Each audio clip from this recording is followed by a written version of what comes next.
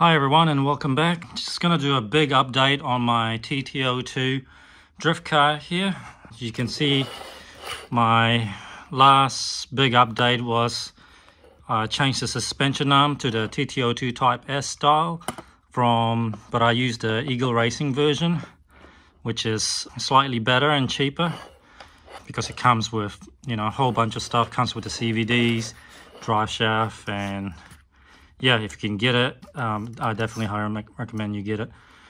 Anyway, the updates that I'm going to do is that I'm going to change the suspension mount to the Type-S adjustable suspension mount. So this is pretty much like this thing here. So you need two of them to go in the front and back, and this is going to go right here like that. There's also a rebound stopper that you can get. The rebound stopper is this thing here. It's pretty much to limit, how much droop you can get. But these are like about $10 and they're a bit expensive. You probably only need one of them if you want to be cheap and just put like, I don't know. But you don't really need them at all. I kind of regret getting them. But anyway, I just thought, why not? And another thing I'm getting is to replace the carbon damper stay. The TT-02 Type-S carbon damper stay is a lot better. I'll show you why. Oops, right here. Can open this up.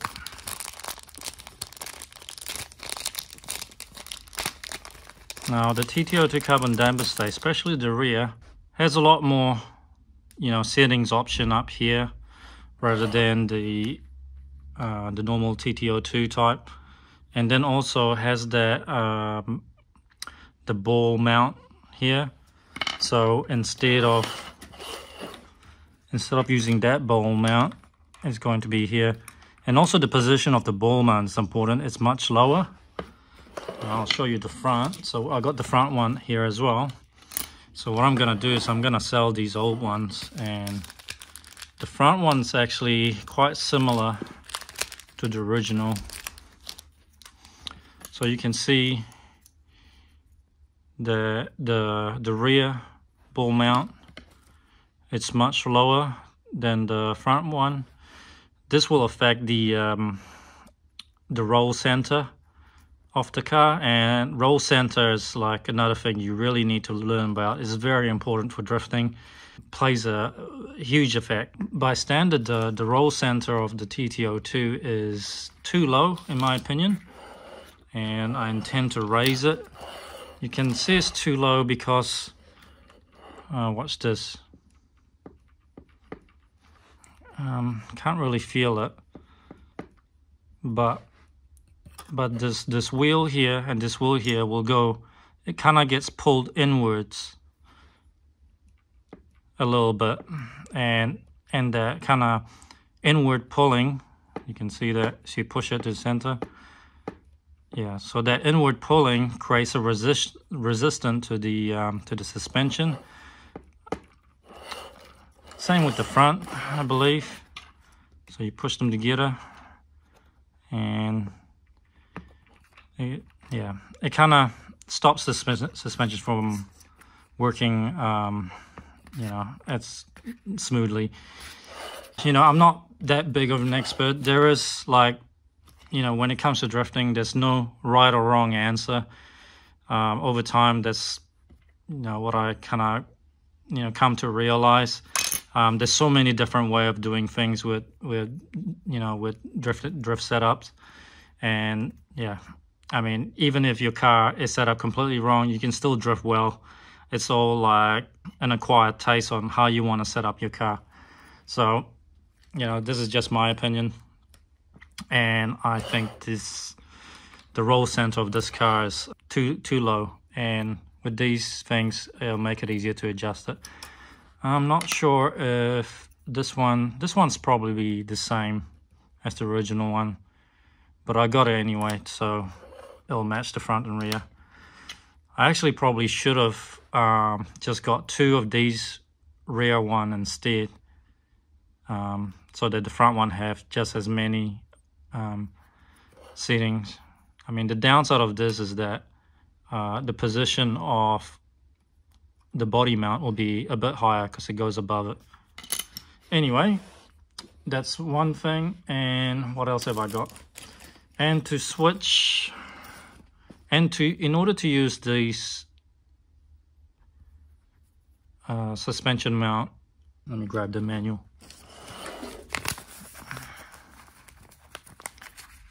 So the suspension mount is like this, and the main reason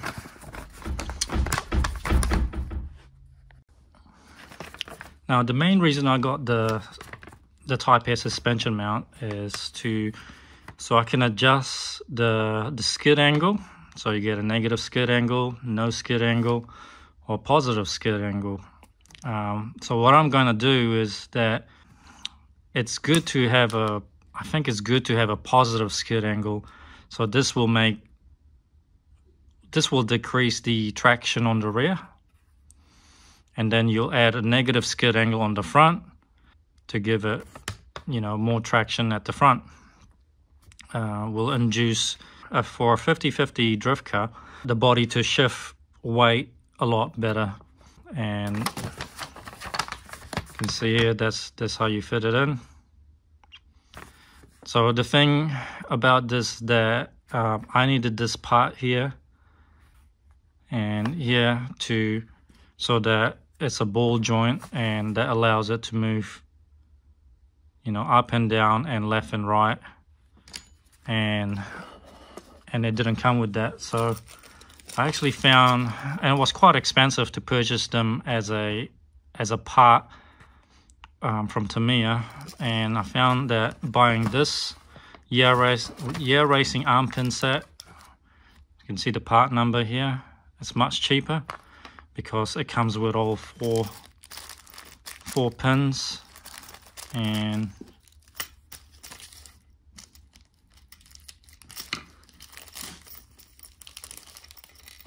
extra spaces and stuff. Oops, I'm making a big mess. Right, so it comes with this ball joint here. That's all that we really need. So this thing kind of replaces that version there that the Tamiya has. And yeah, and the suspension pins as a bonus.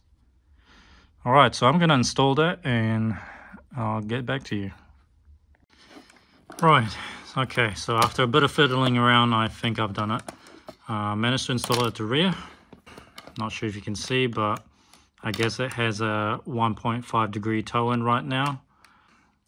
I'm just going to offset it by 1 degree by using the Eagle Racing upright here. I have to adjust the bushing inside these upright to make it the opposite. So I'll probably end up with overall 0.5 degree toe in, which is okay.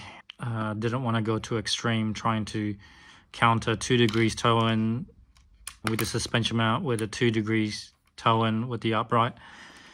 And then you can see, if you can see here, it has a, what do you call it, a positive skid angle, where the skid angle is like this. So this one here, so I have it on the lower seating. Sorry, can't bend this enough. Anyway, I'm using it right here at the point, lowest point here, lowest inner side. So it gives me a positive skid angle, and hopefully that should, well, I think it should give me less rear traction at the rear without hardening the suspension, and gonna make it more tail happy and easier to drift. And I'm gonna have to do the same thing to the front, and and it's been a success. So using this Year Racing arm pin set was really handy because it came with everything I needed. Right, I just got the damper position off, and you can see the difference between the standard TT-02 carbo damper mount and the Type-S. So, you know, it has a higher body mount position, which is fine, but then the damper position, instead of here, it's all the way out here.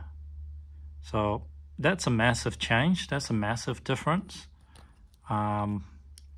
We can have more of an upright damper mount position.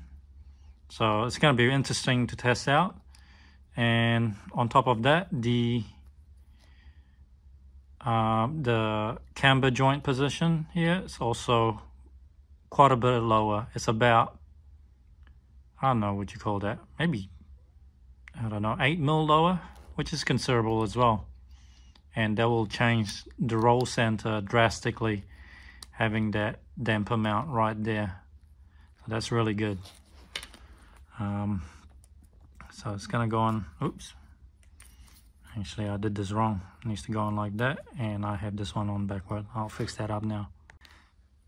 Okay, so I got the rear is pretty much finished, and yeah. So using this position and this very inward position on the lower suspension mount as well, it does give an extreme amount of droop, which is a little too extreme. You can see the dog bone, it's just about popping off at maximum droop, and I can't really control the droop without the rebound stopper, which doesn't work with the short wheelbase. So yeah, I mean, these dampers are too long. These are the standard about 55 mil damper. I probably need to switch to a 50 mil damper setting, which is quite annoying, because I didn't really want to spend any more money, but this is the sort of thing that happens. Yeah, I guess it gives me a good reason to switch to the big bore, to the super short big bore damper type, and this will solve all my problems. I can get the Tamiya super short big bore damper, make this thing look really beastie, and I guess I can use this damper here, either sell it or use it with one of my other cars. So yeah, I didn't expect to. Right, just show you an update. So I just replaced the rear dampers here with a Year Racing big bore damper, which is very similar to the Tamiya super short big bore damper, except it's slightly longer. The Tamiya super short big bore damper is about 46 mil length, and with the Year Racing I can get them at 50 mil length, which is good. So I replaced them. I mean, this is the old one here. This is about 55 mil length, and this one is too long. So the Year Racing, it's pretty good. It's very smooth. It does take a bit of work to get them to work as well, but they're much cheaper, much better value than the TRF damper. But TRF damper is the best. And you may notice I've replaced the camber links here as well with the 5.8 ball, similar to the Eagle Racing TT-02 I have. Yeah, it looks really good, makes it look really beefy, and I think it moves better as well.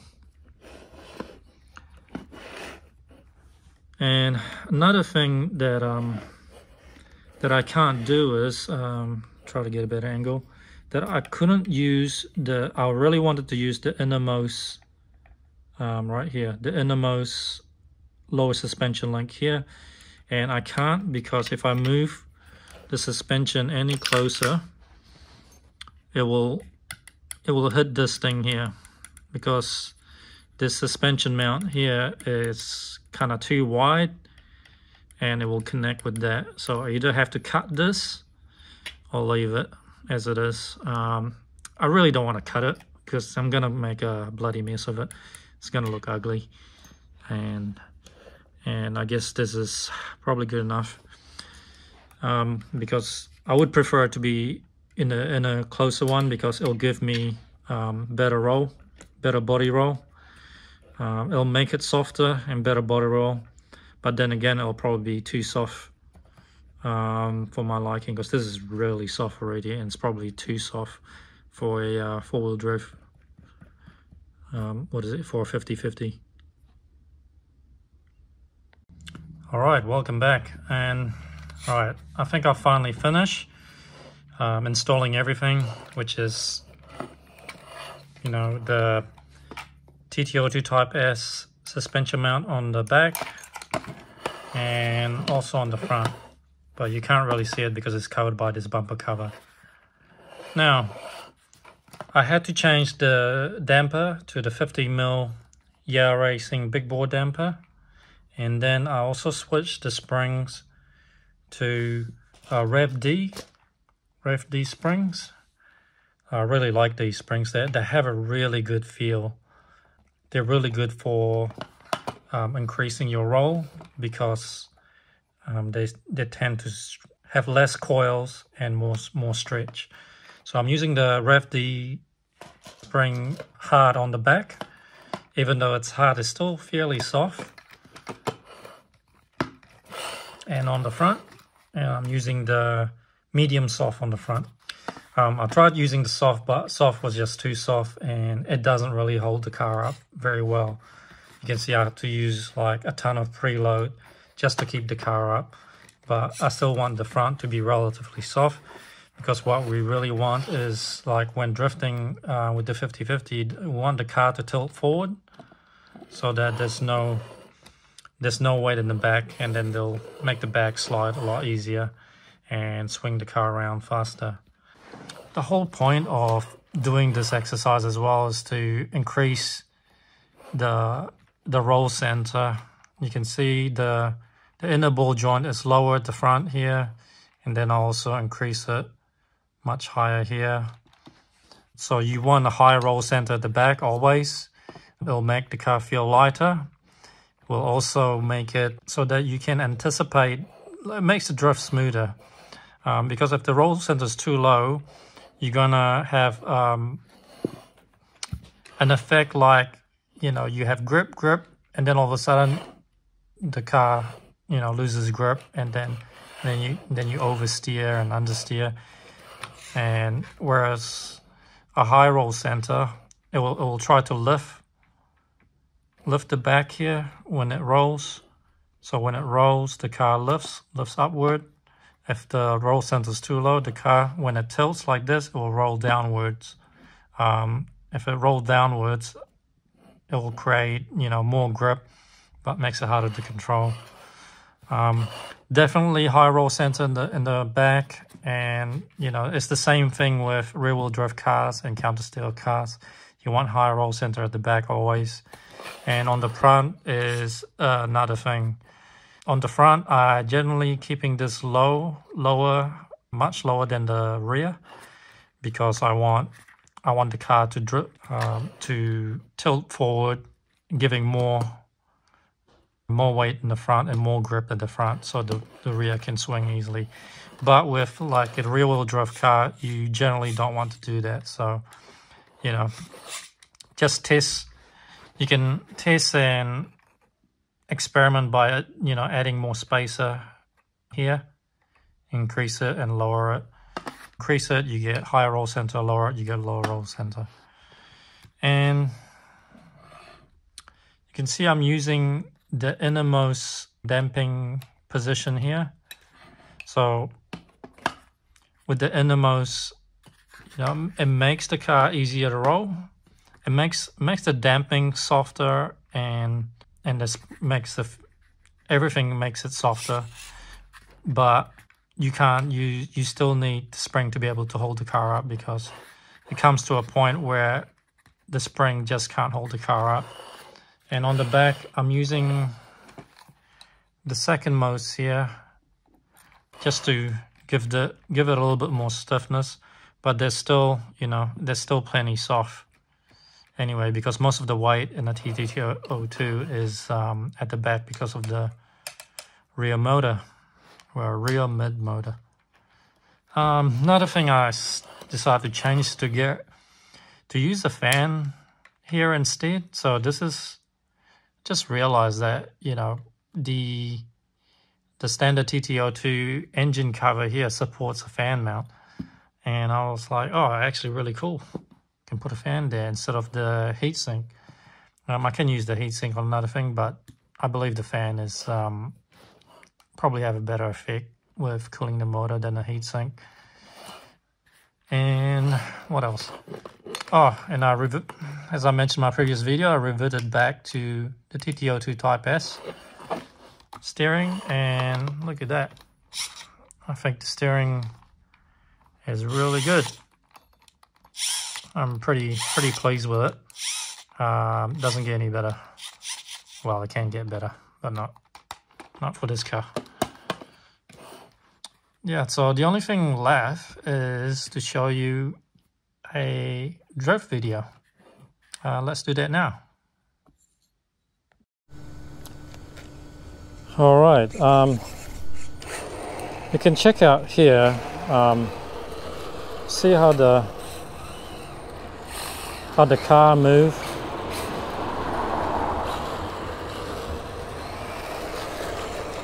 There's a lot of body roll. Not sure if you can notice it, because the suspension is very soft. Well, the suspension is soft, and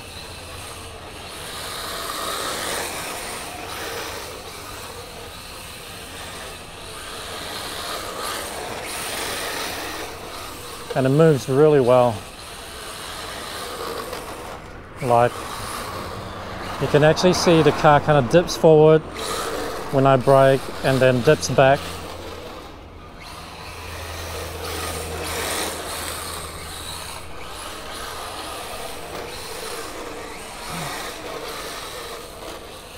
But so far I've been pretty happy with the result. It really feels like, it feels more realistic. And man, it's now I can do like a little bit of Scandinavian flick with it, which I couldn't really do before, like effectively. What I mean is, like, if I go around this corner, and in order to get all the way down here and over there, I kind of have, it doesn't really have enough speed, so you have to do a little bit of Scandinavian flick. So I'll show you what I mean.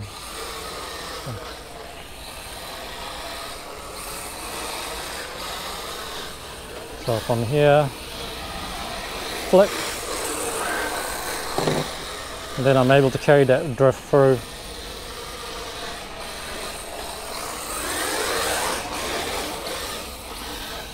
So, not sure if you can notice the body movement. This car really feels like I'm driving a counter steer car now. Although it still has a, you know, it still has the understeering problem, but it's not as bad as it was before, because the rear feels much lighter than a 50-50 like the standard TT-02. So I mean, this is still 50-50, and it handles like a counter steer. You can even see a little bit of counter steering on the wheel itself, which you don't normally see with a 50-50.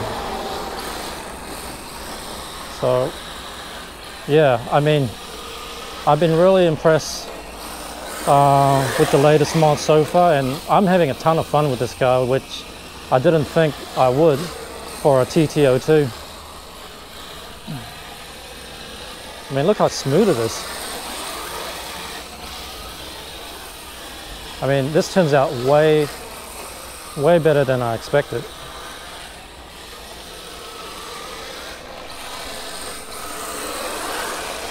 When you have a lot of body roll, it feels a lot more realistic because the car's like skidding, goes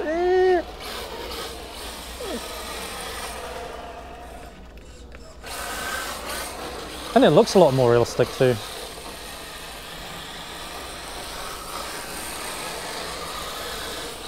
Let's do Scandinavian flick again.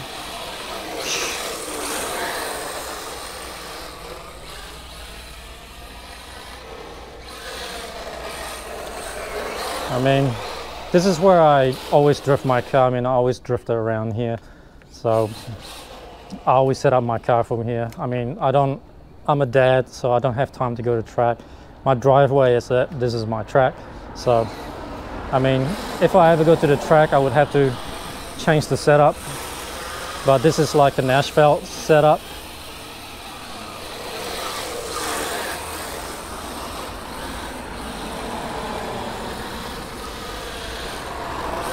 I guess I kind of wish that I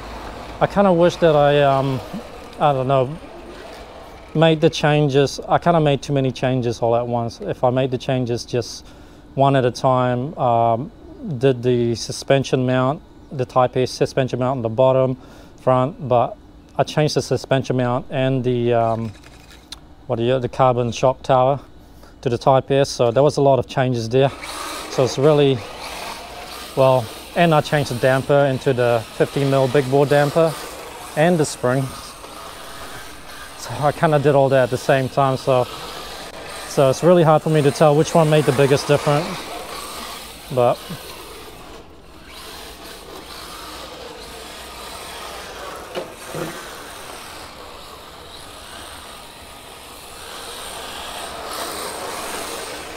I'll try to give you a better shot.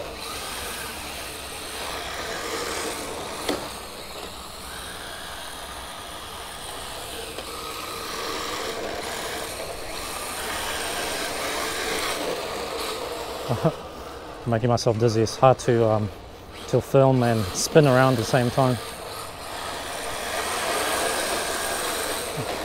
Yeah, I can't do it.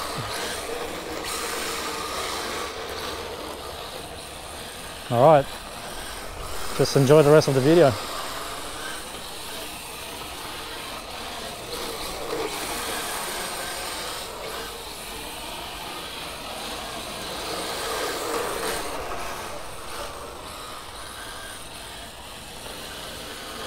You know, just when I thought I was finished with this vehicle, you know, with the TT-02, it's like no more. I always find something new to do with it.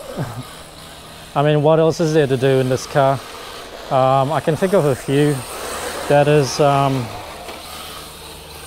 changing it to a carbon chassis or something, or getting an aluminium gear cover. Which is nice for the bling. I don't think they'll actually do anything to the handling.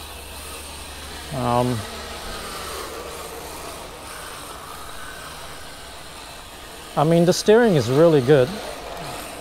I mean, I can get more angle on steering, but it's not going to do anything because it's a 50-50. You don't need high angle steering for a 50-50. So it's kind of pointless. I mean, it would be nice, I guess, to get the high angle steering.